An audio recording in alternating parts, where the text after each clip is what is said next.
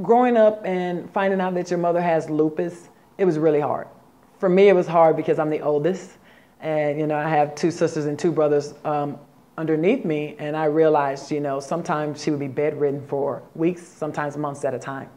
And it was like I was actually the mother. I had to cook breakfast, clean up, and make sure everything was taken care of. I would literally have to pick her up and put her in the bathtub, give her baths, and do everything. Like, she literally couldn't even feed herself at certain points. Then there were times where she was fine. That's how lupus kind of works. For me, it was very hard because I saw a very strong woman slowly losing her strength and her essence, and it hurt. It just, because I couldn't do anything, and I think any kid would do anything for their parent.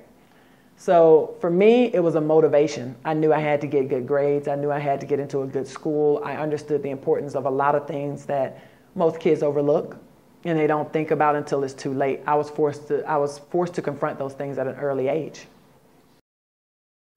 Hello, I'm Michelle Snow, and if you'd like to get to know more about me and how I can help and serve you, please feel free to visit my website.